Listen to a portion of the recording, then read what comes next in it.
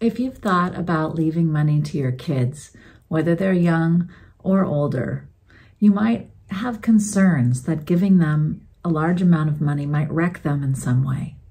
If you have little kids, the concern is that you leave them whatever you have in your will or your trust, and then something happens to you while they're still little. If you don't have an estate plan, what's going to happen is they'll get your assets when they turn 18, outright with no oversight or the like.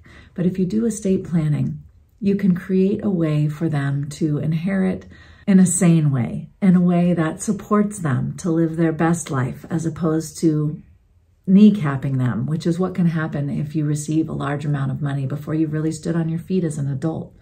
Part of what I like to do when I help people who are leaving money to their kids is to think about ways that work with their particular family dynamics and their actual kids, to put together a thoughtful plan where you can leave assets to your children, but not in a way that's going to actually cause more harm than good.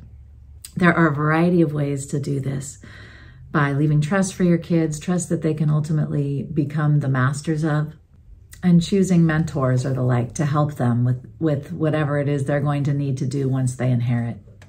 Estate and legacy planning, most people do it for their kids.